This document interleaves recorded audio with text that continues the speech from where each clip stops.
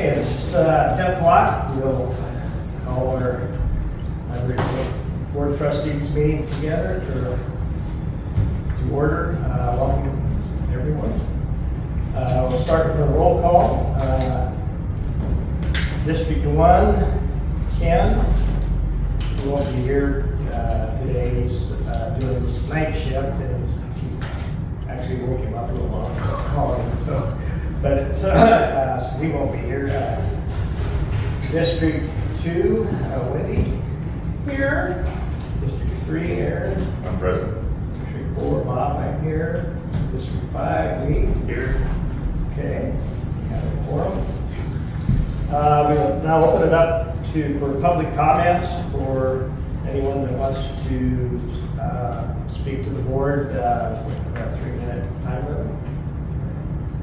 I'll be glad to. Pardon? I'll be glad to.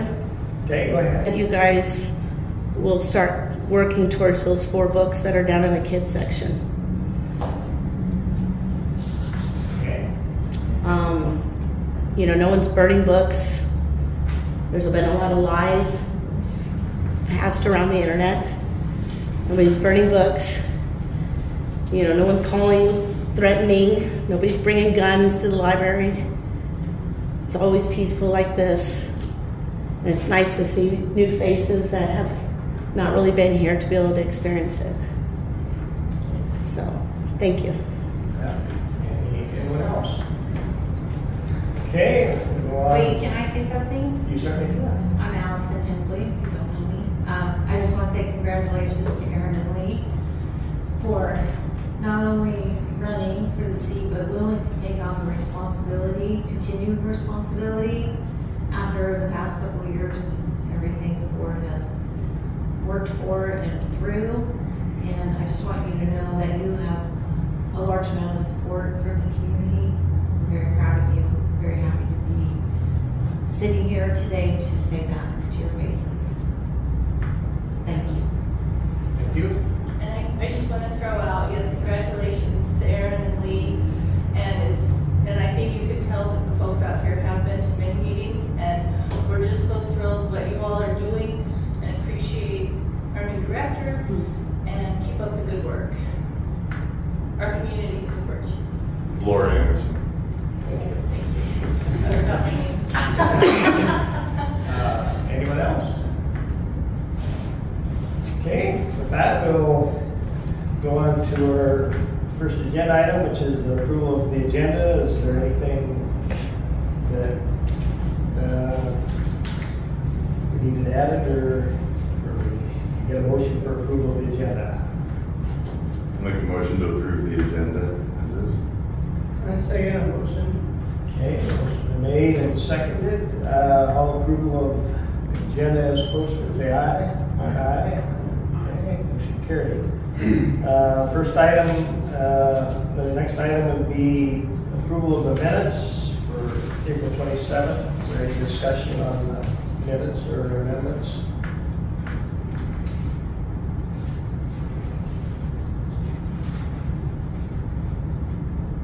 Scott, we'll take a motion for approval of the agenda. I would make a motion to approve the minutes from April 27th. Okay, I'll second it.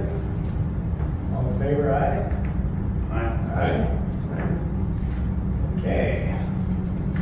Move on to the director's report. Okay, I had a lot last time, but this time I'm basically just down to the statistics. It's not on this piece of paper, but we had 43 attendees for Storytime yesterday. So that's still going really strong. We are getting a lot of people signed up for the Lego robotics, and we're starting to have the stuff is coming in, which is also very exciting. I saw her playing with the toolkits. That's hers that she's been bringing in, Yeah, and like that's fiddling with it to try to, she wanted to get to know it, so she got one and yeah. been playing. And planning she's working on building the mazes and the little projects. She's 100% into it. It's very exciting. Yeah. Awesome. And in the meantime, we're getting spaces cleaned out because we're trying to find a big enough space for that many teams and the little robotics thing. So it's kind of nice. We're also getting geared up for our book sale in July. So we're going to do a little bit more thinning and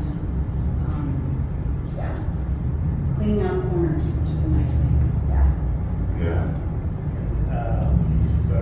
Server upgrade, yeah. It is not done yet. They had somebody above Mike Cox's level that he's worked with quite a lot came and looked at our system and realized that what we had in place was actually more obsolete than we realized as far as what that server is actually doing.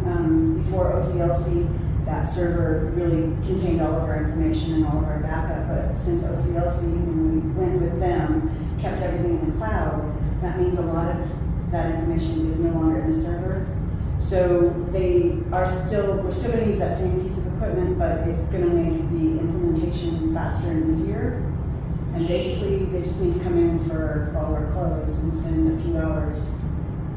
Rewire. Basically, having every computer in there meeting the server, rather than having the new server meet the old server, which he said would actually mess us up more than we realized because it's not. Is that how Derek was going to do it? Was piggybacking like that? With another one? What they were going to do is set the new server next to the old server and just basically, in layman's terms, have them introduce each other and have the old server would slowly move everything over to the new server, and then the old one would just be what they call tombstone, Right, which is okay. kind of funny.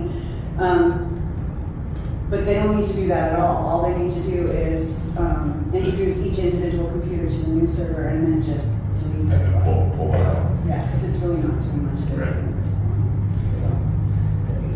Amy's doing that lab again. Yeah, Fat Lab has started up again. We've had a lot of people come in and do their projects. Everybody's really excited about it. She has a list of people that have expressed interest over the last year and a half and weren't doing it, so she's been going down that list and calling people. Are you still interested? Do you want to make an appointment? And yeah, it's going really What's well. the response rate on that? Is everybody? Most people are, yeah. It's kind of a hard time of year because it's into school, beginning of summer. Oh, yeah. But just the fact that she's getting that word out there, like, hey, we're doing this again, we're going Right. to have, I'm sure, a lot more Yeah. response. Yeah. That's good. So, yeah, it's pretty exciting. Cool that we're using that space again.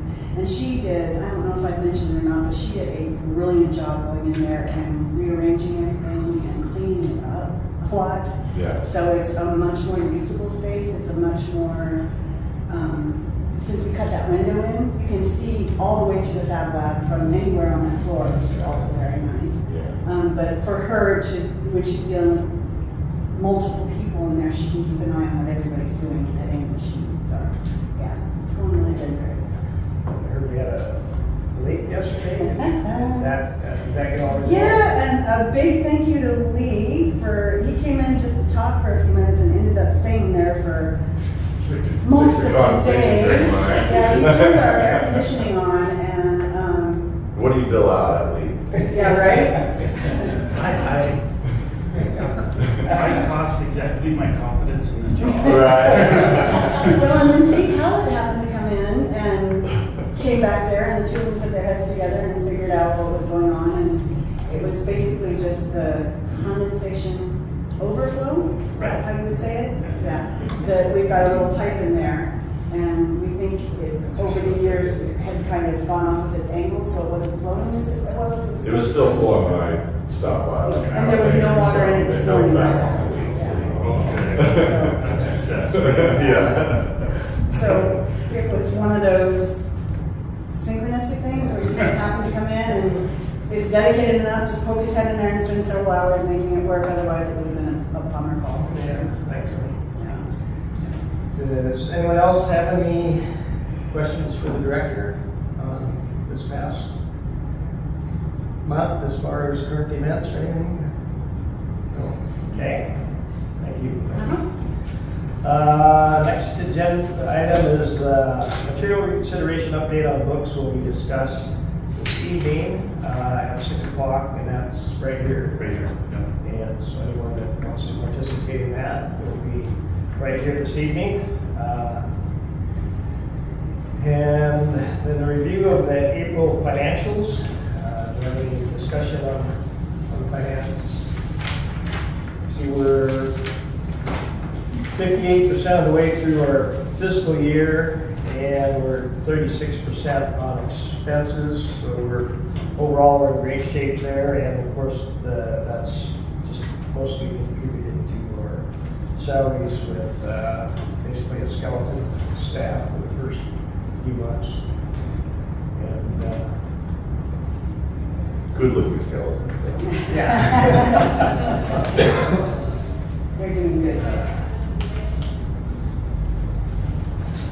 Yeah, no, that's good.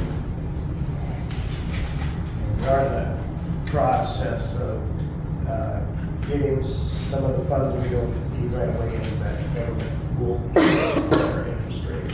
Okay, Yeah. okay, nice. Yeah, especially now that interest rates are actually reasonable, right? Any further comments at all on the budget? No. Okay. Okay. At our last meeting, we had some discussion on the overdue tagging policy, discussion and possible revision, and open that up for discussion on as far as if we want to maintain the status quo or make some amendments to that. I don't know if the folks that aren't familiar with it, why don't you go through it, maybe you're more familiar as far as the process we go through. So once you have an overdue book, you get an automated email. Actually, before the book is even due, you get an automated email that says, hey, you have an item from the library and it's coming due soon.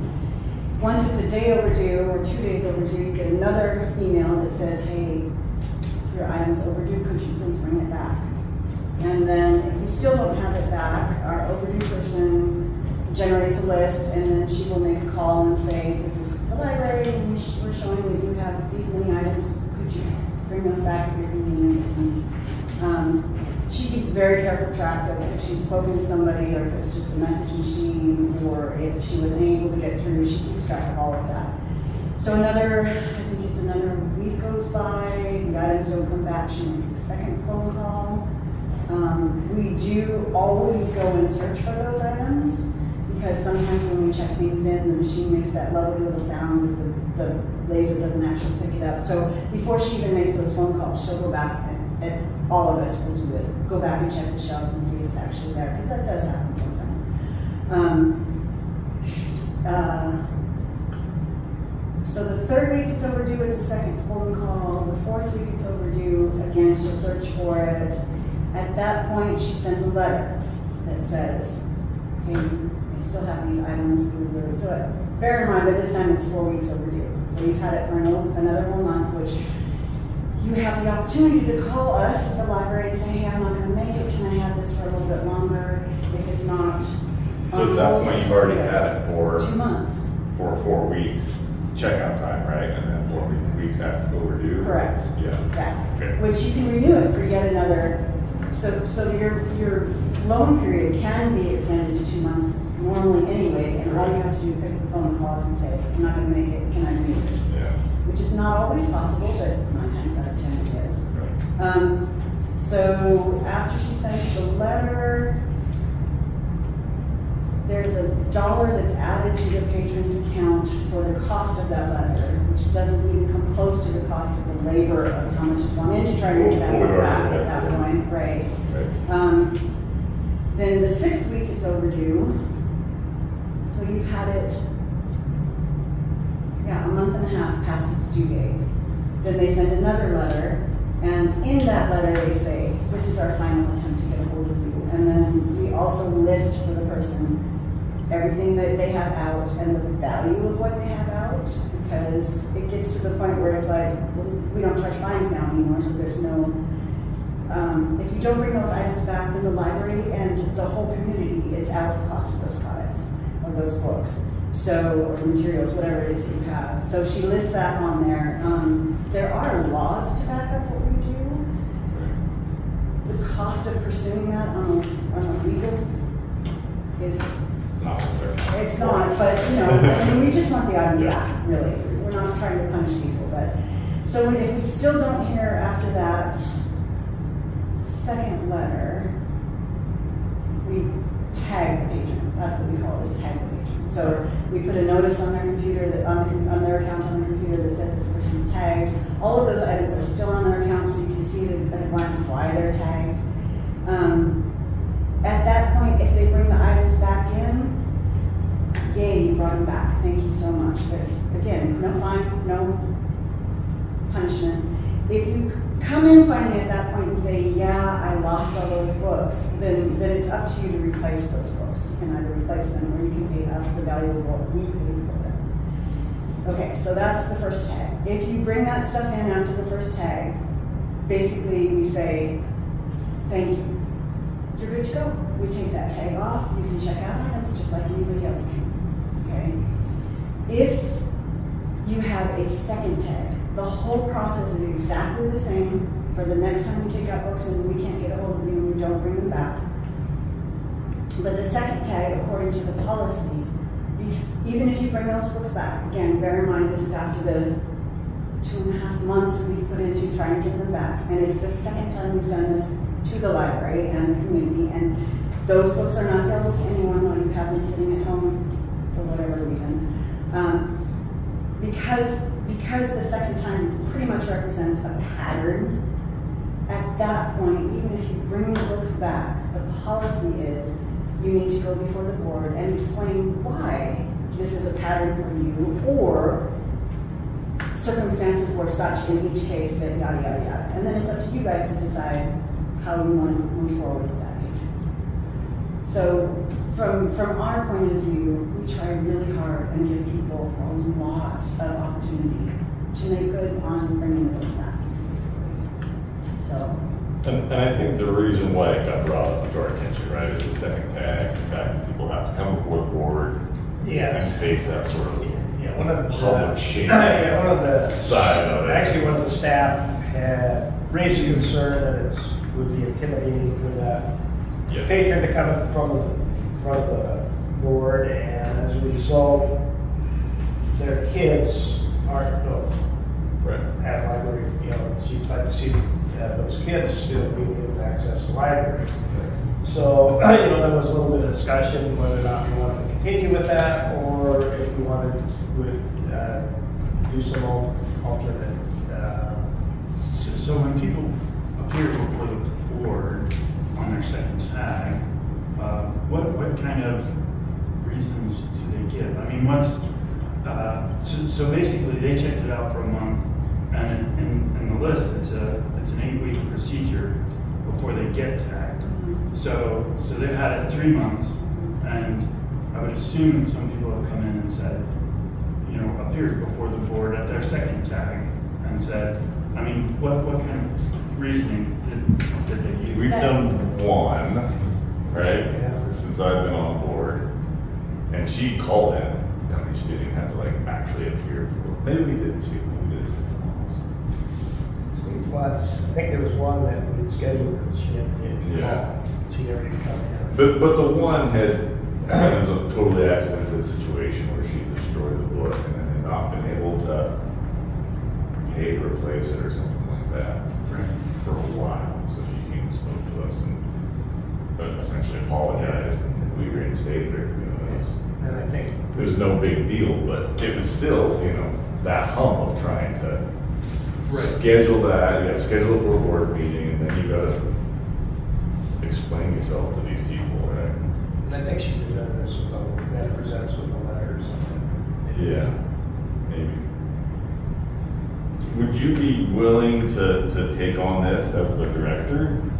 Do you think that, instead of, just switch out, basically must speak to the director instead of the board of trustees? Do you, or would you rather have that? To me, I think part of the purpose of it is because you guys are responsible for the financial aspect of, you represent the people whose money goes into the pot that we all share, right? So I think that. Excuse me, can I answer? Yeah, you can. Well, there's no public input. Okay, so You've told me many times. Okay. As a former director. It doesn't matter here. We've got an expert. Can we invite our expert to speak? Sure. Actually, in my personal opinion, this is a little bit more complicated than let's just decide, or let's just rewrite it, because of the layers of who has the responsibility. The director in the library, if a patron comes to me and says blah, blah, blah, blah, then I'll work with that person. Right. At any point during that 3-month period where you haven't brought whatever item back, Right. the tag, part of the implication in the tag is that we have tried repeatedly to get a hold of you, and there has been no feedback whatsoever, so we don't know. You know, when it happens that sometimes people have left town and they've taken their books with them.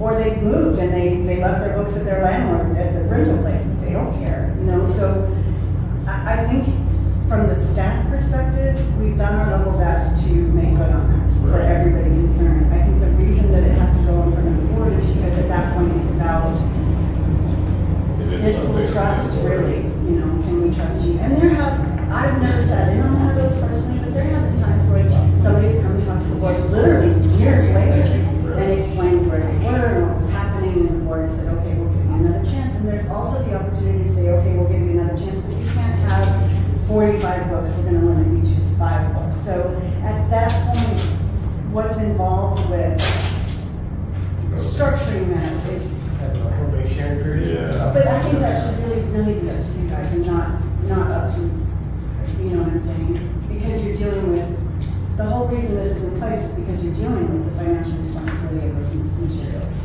basically. I'm willing to talk about past experiences and what that's like and what we run into, but I really don't think that should be my responsibility. Okay. So, what do other libraries do? I mean, what's the answer for other, do we know? Off the top of my head, I don't know, but I will say also that part of that is other libraries have a much bigger budget. Right. So that's part of why that whole thing is in place, because, you know, it's the same thing as like when you come and get a new card and we say, okay, once you take out one item and bring it back, you can have your allotted whatever. The reason for that is in the past, we've had people who get a new card, check out $600 worth of material and never come back. And that material's just gone. And that's our responsibility to make sure as much as we can and still be fair to everybody that doesn't happen. Yeah. So it's sort of the same kind of idea, like we don't have a big enough budget to be blasé about it, I guess is what I'm trying to say. Are you satisfied with the process as it is?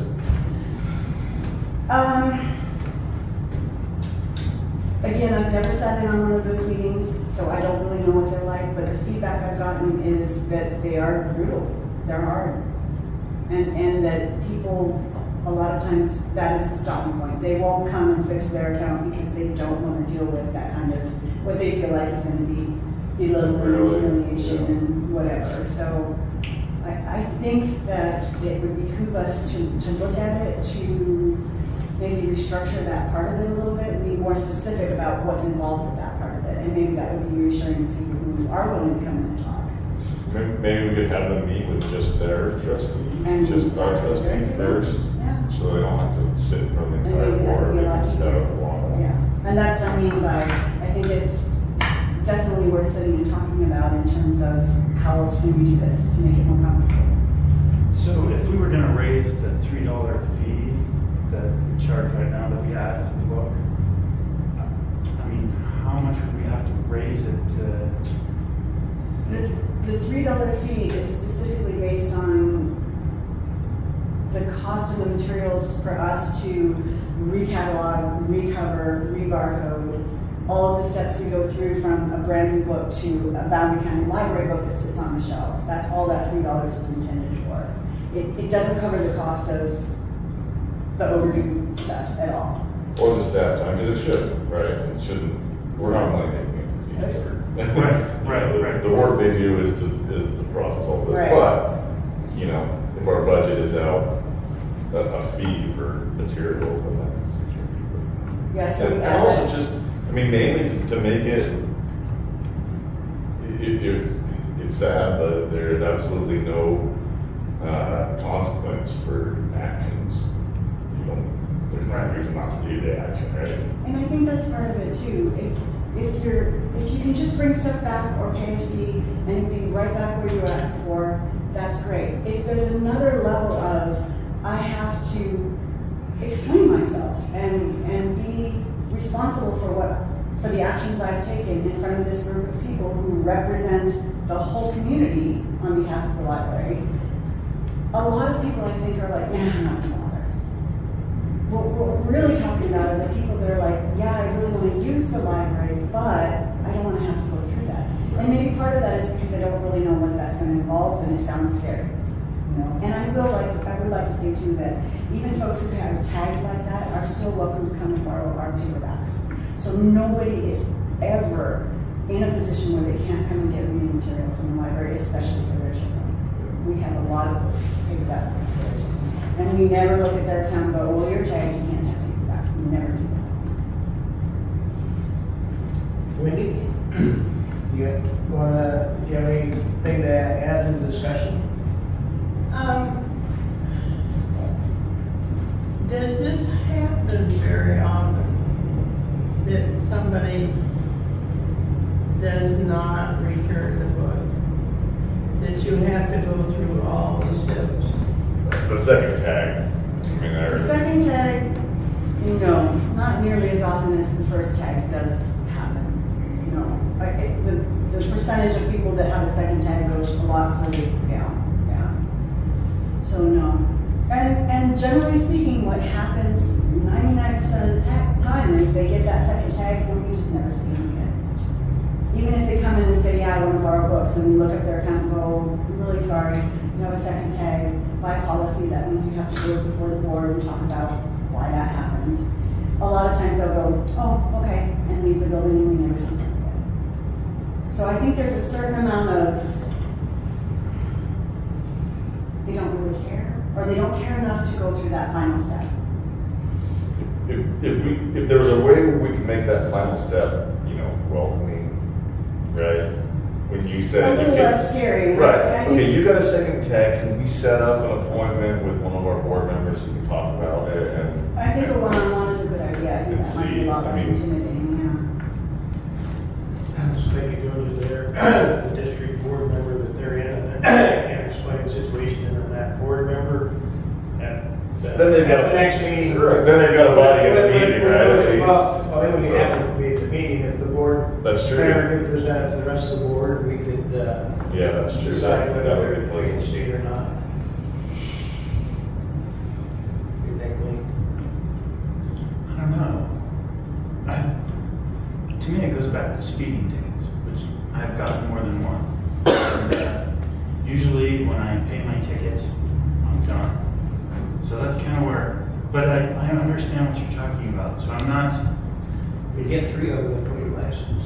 They do. They do. Which is also kind of the same thing. But thankfully, they don't, because if you get, 3 in a certain time frame, they pull you out. Yeah. So if you're able to be cautious through the time frame, then you get like a new round of 3. So. And that's a very good point, and that's something the staff has talked about too. Not that I would know that at all. There's a difference between somebody who gets tagged twice in the space of a year and somebody who gets tagged once and 5 years later they get tagged. Right. Those are most likely very different kinds of patterns and circumstances. I honestly, I think the real objection is that it's how intimidating it is. Yeah. And I think that we could work something out where it would be a little less intimidating, maybe.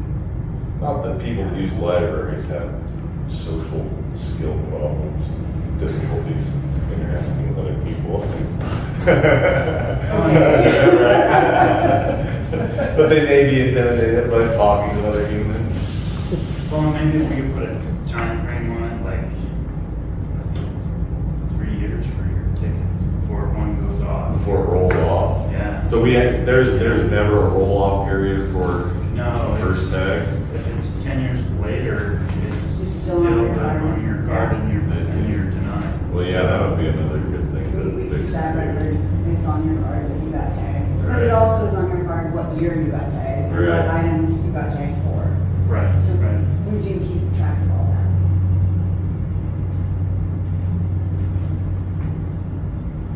So is we need to make a motion on this, or do we want to check with some other libraries? And there's lots of other small libraries too, per procedures Yeah. that we could check and see. I don't know, I guess I'm not quite sure. Other libraries do, you know, this process ends at their director, but again, other libraries are larger. And not, we're independent library district, so. Right, and I understand that we get to do what, and we should, but I guess to me, the goal is to have people come to the library, you know, and be responsible for the money for sure, but I don't know. I guess I would be, having used the time frame before, I would be inclined to think in a time frame and either a personal interaction or a letter, you know, maybe not coming to the board. So I guess I have a couple of different ideas. Do we want to kind of go through those now, or sort of pro and con, and then pick if we're there at the end? So to me, I guess I would advocate for a couple of different options.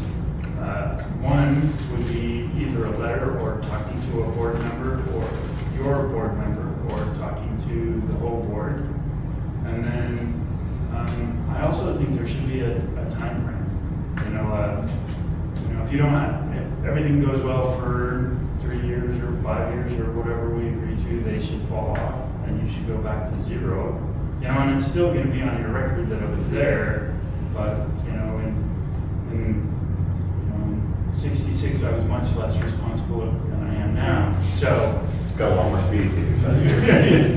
wow, that's very small. So, it just seems like if we put a couple of caveats in there where it doesn't last forever and you have some options on what you would present, you know, to your board member as a letter or to the board. I believe in consequences, but I also believe in you know, making up for past mistakes. I guess it's kind of the way I would. Wendy? But, I think that we should put this off and go on at another time. That we need to think about this more. If we're gonna vote on it a second time, let's have a document here, this process, so that we can put this. This is in our policy manual. Is this policy manual, or is this just another one of those documents that's from somewhere? Actually, Amy created that because those are the steps she goes through, and she's our overdue person right now, so she just wanted to show you guys how many steps and how much time goes into that process. Yes. This is But the beautiful. tagging stuff, all I mean, of this that. is beautiful. This should be policy, so let's turn. Yeah, well, the steps are definitely policy. Yeah, so, but, I mean, that's one of our jobs here is to turn Yeah. all So- of these things that are steps. So when you get to the point, you guys might want to go back to the black and white policy and read through that and see, and make sure that it you know what I mean? Yeah. So, And then, So what because, you're saying is that you want a date. I'm saying, let's talk about this and figure it out right now, but if we're gonna put it off, let's not put off the discussion, let's put off. voting on it. Till next time. Well, but next time, I want this document that I can put my name on and say that's not policy, but this is the policy manual. so it seems like the policy can anyway. And that's a big part of what we're doing. We have Right. a lot of policies that are just like this, where we don't actually have them in a book somewhere. That Right. We can say this is our policy manual. And that is certainly a goal, is to have a policy manual that has all the personnel, all the. That's one of my top. It is. I'm not saying that it's not, it is in the policy manual. Right. Yes. So let's, yeah, So what you're talking about, if you change the parameters of it, is, in essence, you're changing the policy. right. But let's see the language in the policy manual. We'll rewrite that language to Yeah. really these things. But let's talk about it. I like the roll off for first tag fences. How long a time period? 1 year? 3 years?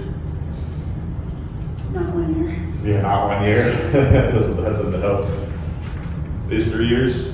I think 3-year roll, and that's what licenses are, right? Or is it 7? I've heard. I think it's 7. Not 4. About 4 years. 4 years. Odd numbers. Well, and I like bear in mind odd too, numbers. It's still that numbers. doing that means that,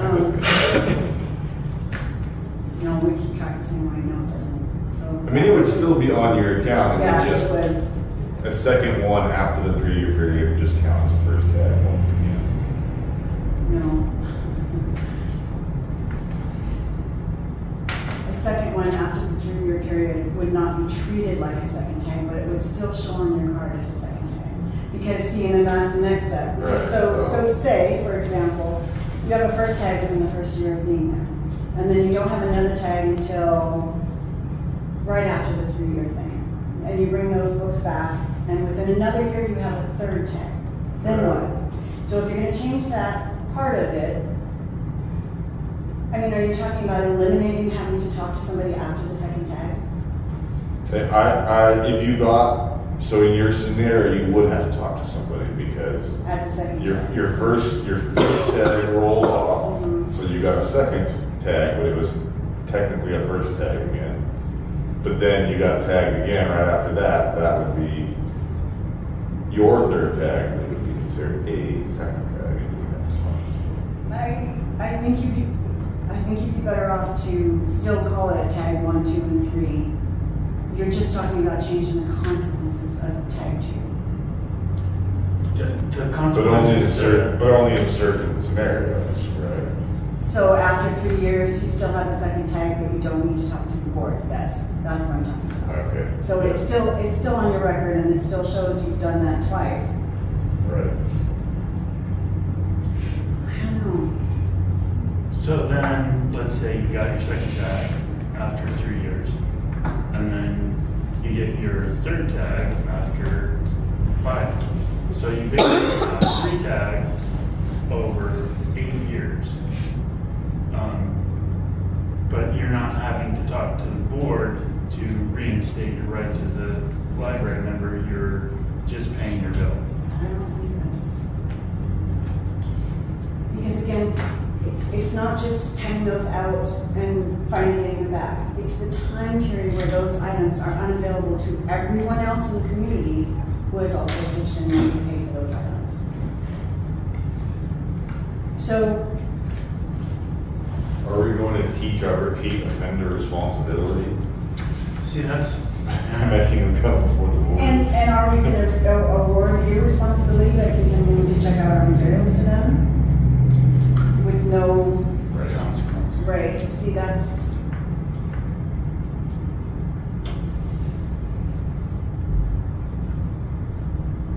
I don't know. I guess I feel the need to read the policy as it exists now and come up with a couple of different ideas and we can figure those out. Because to me, it's something that I can't sit here and decide. Nah. Yeah. And I want to see the actual policy. What is our actual it policy? would also probably be helpful to see how many She said English patrons is we about have this. are in that. This is Well, I think mean, that would also be a good number. How many are like that, yeah. We actually have a whole board full of past patrons that have been tagged twice in years. It's got a policy that they're following. Right. But that goes back 3 years, I mean. But you know, I want the language. Yeah. So I think I just don't know Language that we can see. Versus. I So agree, what you're looking at it's is- a little more involved because there's You know, levels it's of document that we're making. really responsibility and consequences and, I mean, this works great, but she said if we already have it in the policy manual somewhere, then we're looking at words that are not the words that we're going to. Okay, we'll double check that. Okay. so double check the policy, look at the statistics of how often that's happened and how much money we're talking about when that happens. Well, and it would be nice to know what kind of financial burden we're looking at. Right. What are the dollars we're talking Right. about? Yeah. And how much are we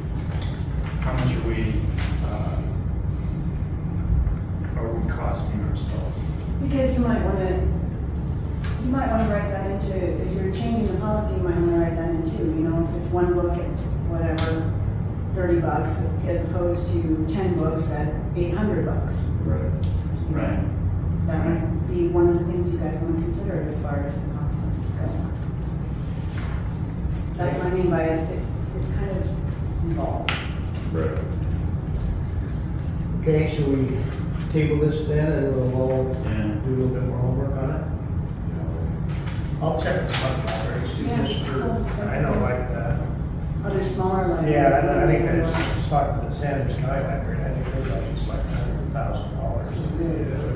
Yeah. But just to see what. How they handle that, yeah, that's a good idea. Okay. Let's see if I might zoom here.